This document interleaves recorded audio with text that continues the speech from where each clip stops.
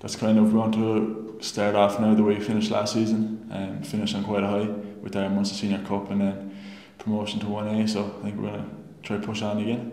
We went down to 1B, and kind of the thought was, we've been down before, we can get up again, you know.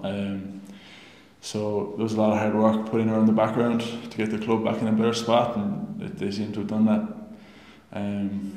And from like all the work from the coaches, work from the players, and we really seemed to push on, especially in the second half of last season, to get back up. Get a few more lads in, a few more players coming in, maybe lads who are not getting game time at Munster or whatever, coming back in and pushing on again, because that's what we need to do as a club, I guess. Attribution, or they had a big attribution to the team, I guess, and yeah, and them and the likes of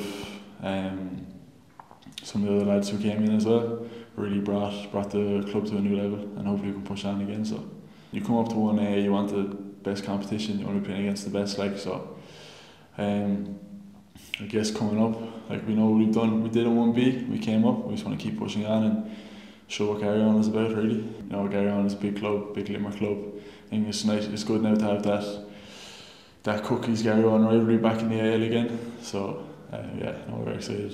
Yeah, I mean, of course it's a big step up, but it's like, we finished last season off so well, and we've been building throughout the summer. So, like, I mean, I don't think there's any limit to what this Garryowen team can do. Just we'll push on and see where it can take us.